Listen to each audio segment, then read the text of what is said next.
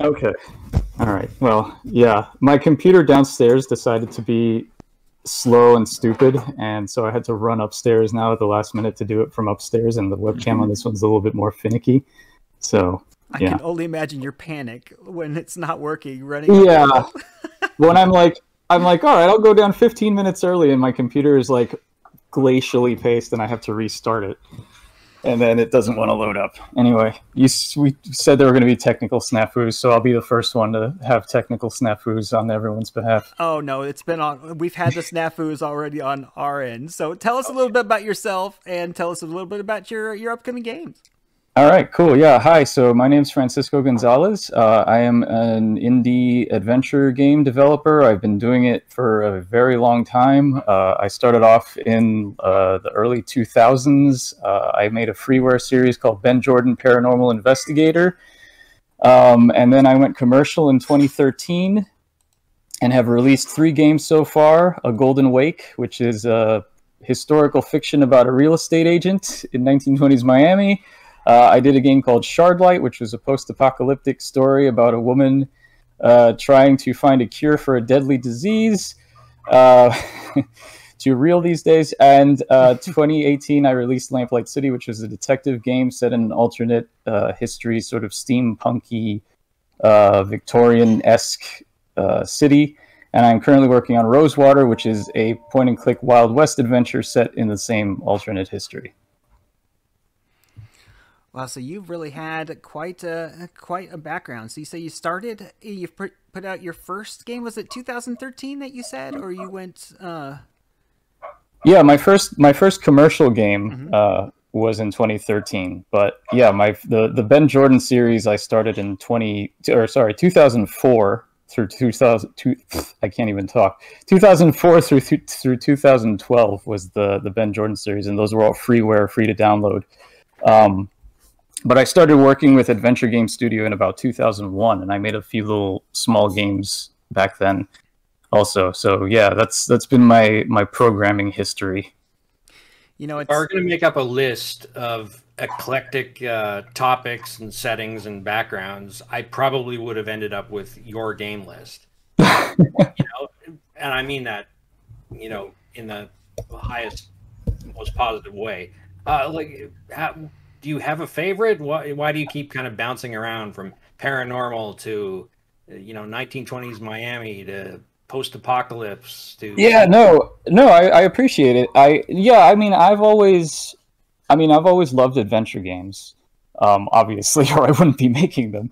But yeah, I always, when it came to like making my own adventure games, I always wanted to think about like stuff that had never really been seen before, even though like the Ben Jordan series was basically me wanting to make Gabriel Knight or Broken Sword. Like I always loved the thing I loved about those games was how they meshed real world places and history with the fictional. So I wanted to make the Ben Jordan series about like, instead of being like a monster of the week type thing, I wanted to make it be about, like local folklore and legends and stuff like that.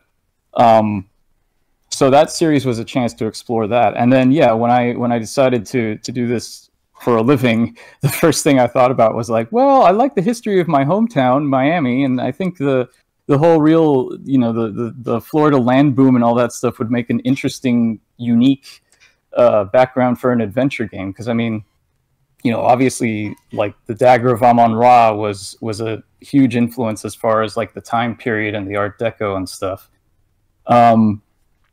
And yeah, like Shardlight, I had never really thought. Actually, Shardlight started off again wanting to be like a historical thing. I wanted to do a game set like during the Black Plague, but that evolved into a post-apocalyptic setting.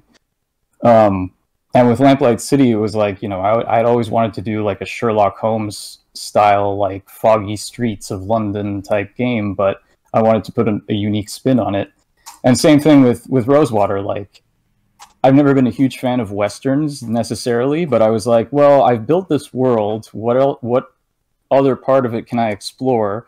Let's see the Old West. And then I thought, well, as far as Western point and clicks go, there aren't really very many that are not like Blazing Saddles-esque comedies. So, right. So like the unique selling point is the fact that it's a Western that's not a comedy. So, yeah. Yeah, no, I love it. It's just like, yeah, you finally do 2 games in the same universe, and they're still completely different. Yeah, I don't know. Great. I mean, I love the variety. oh, thank you, thank you. Yeah, I always, I try and strive to be different. Like, I don't want to, keep making the same game over and over again, which is kind of inherently a no, I don't want to say a trap, but like in the genre, like it's really hard to innovate the point and click adventure, right? So like you're expecting it to work or play a certain way. So my way of trying to innovate is by trying to find unique settings, or at least, you know, places we may not have seen before or heard about before, things like that.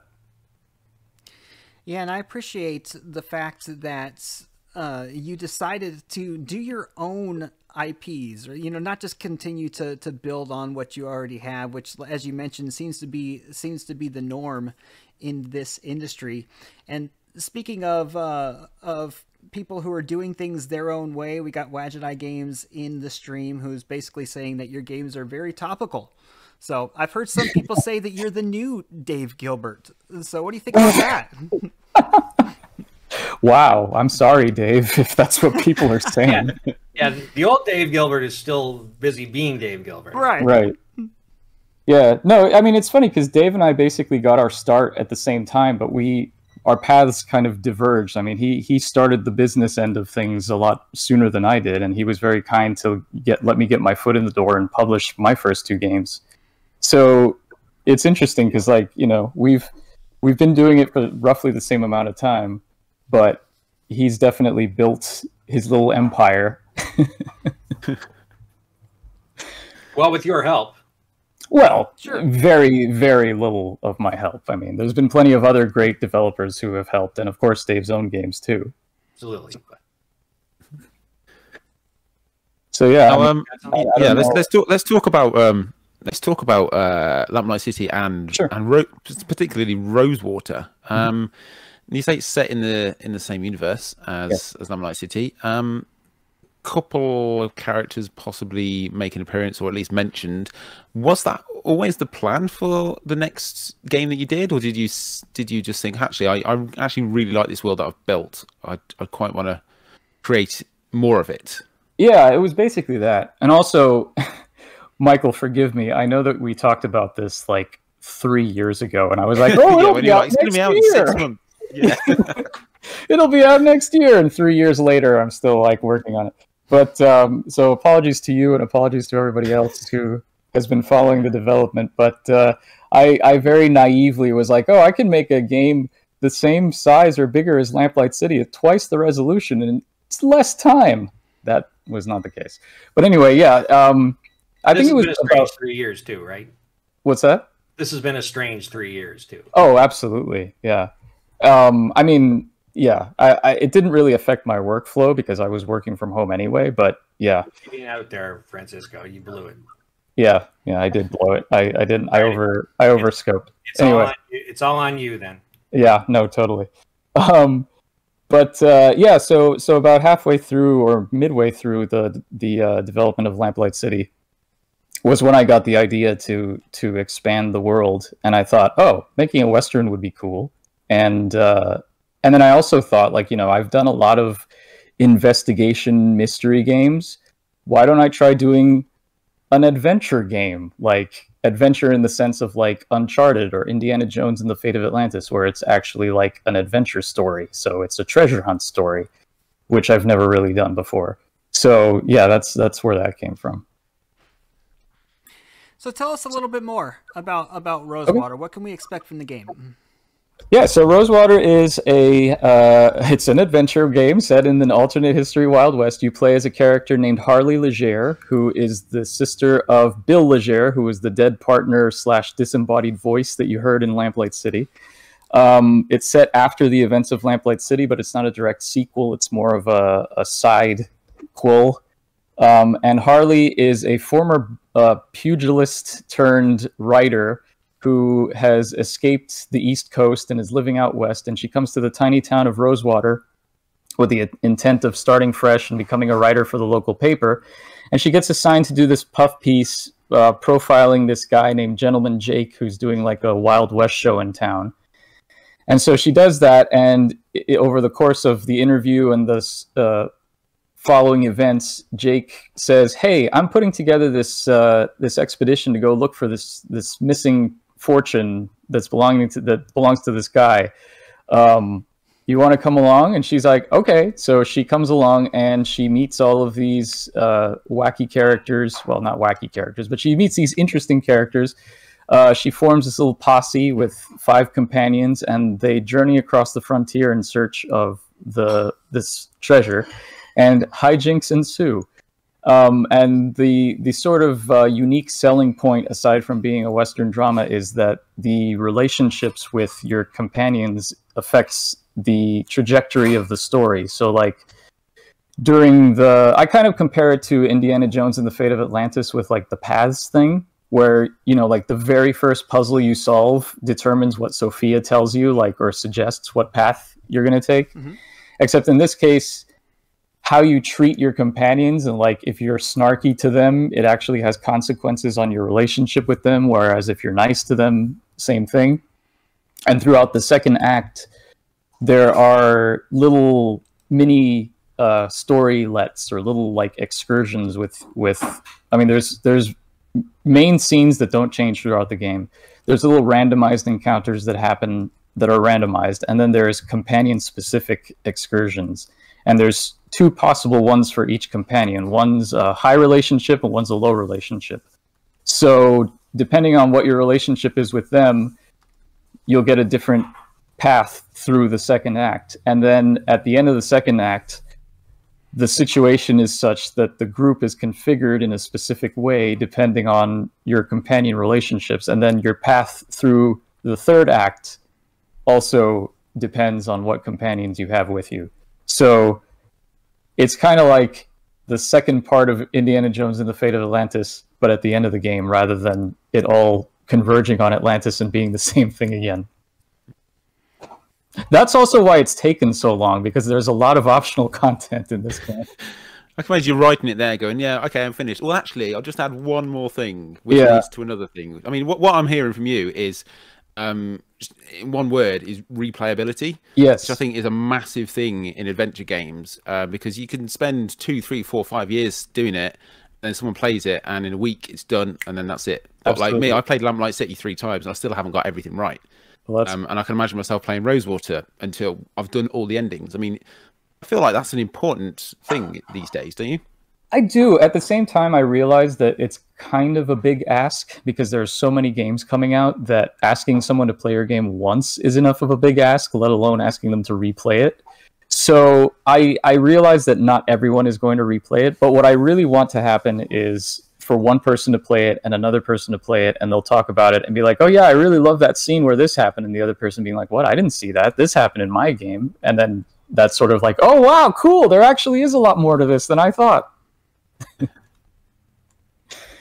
But yeah, it's a lot. I don't know if you agree with this assessment, but it seems to me that, you know, you tend to favor more story over sort of puzzle challenge. Is that very much by design, or, you know, how do you find that balance for your games? Yeah, that's the most difficult thing.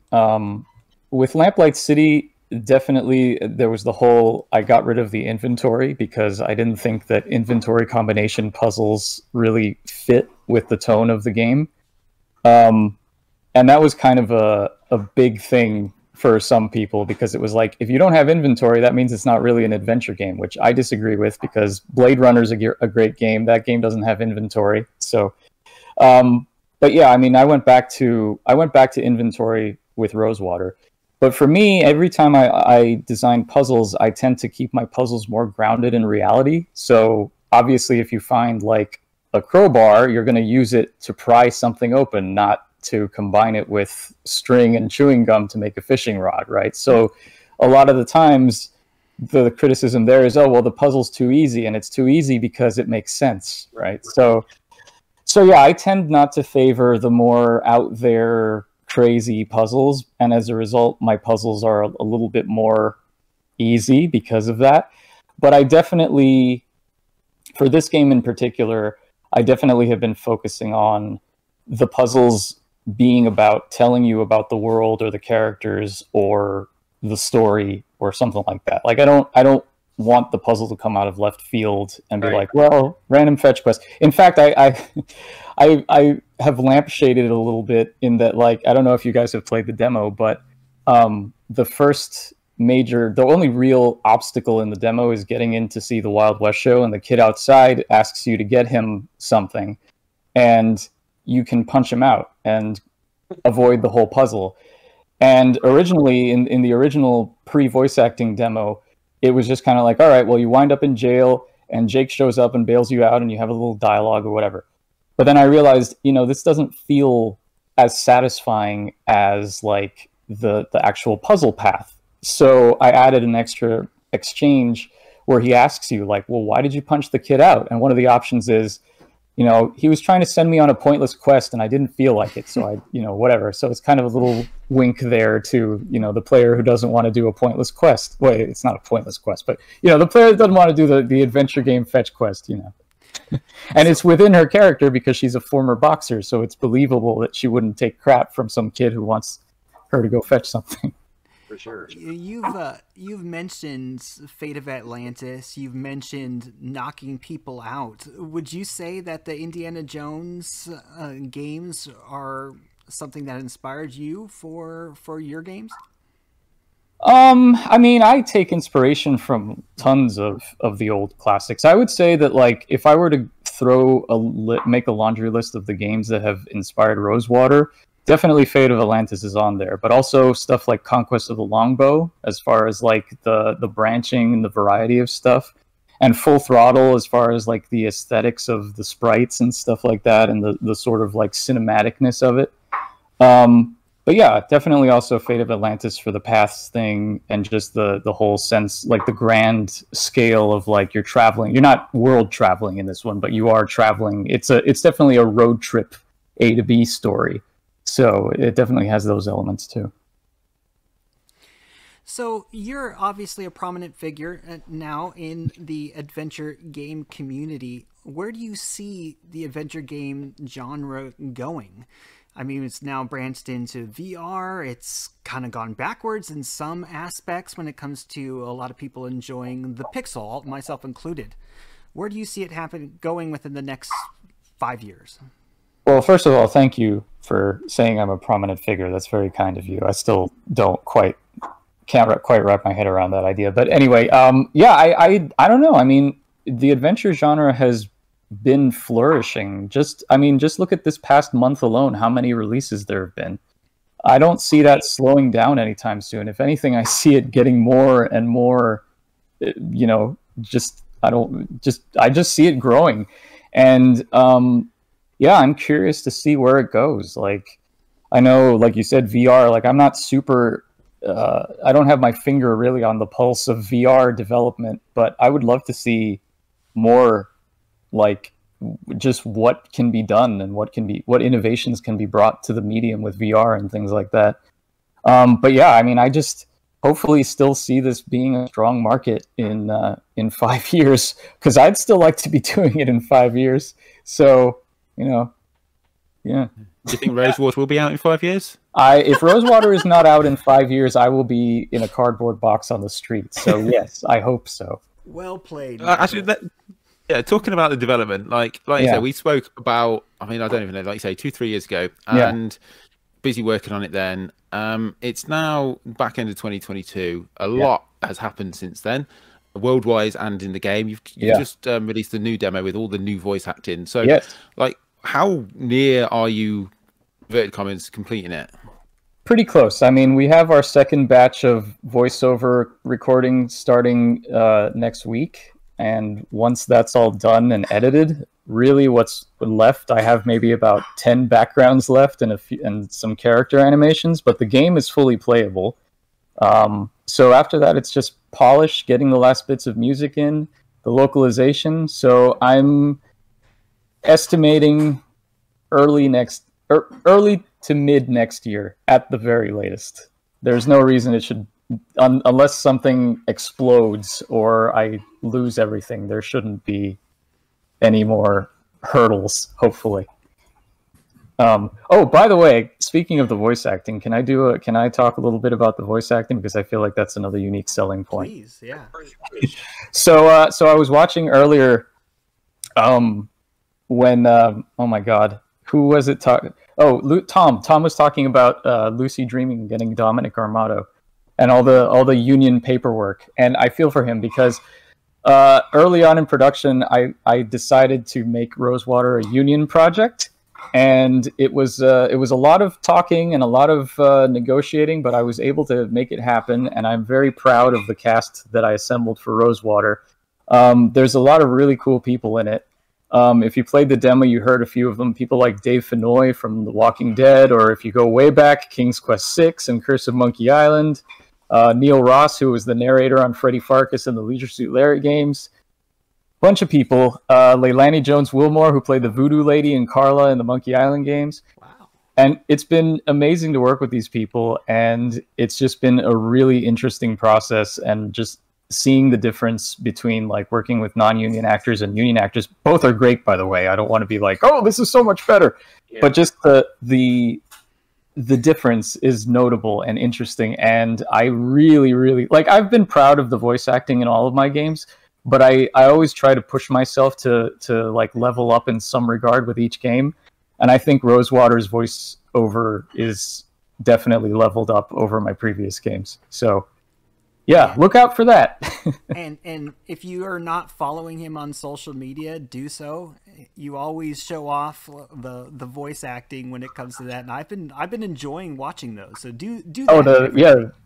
The behind the scenes videos, yeah, those have been cool. Everyone has been really, really sweet and nice about like letting me record them. So it's hopefully that trend will continue with the remaining ones.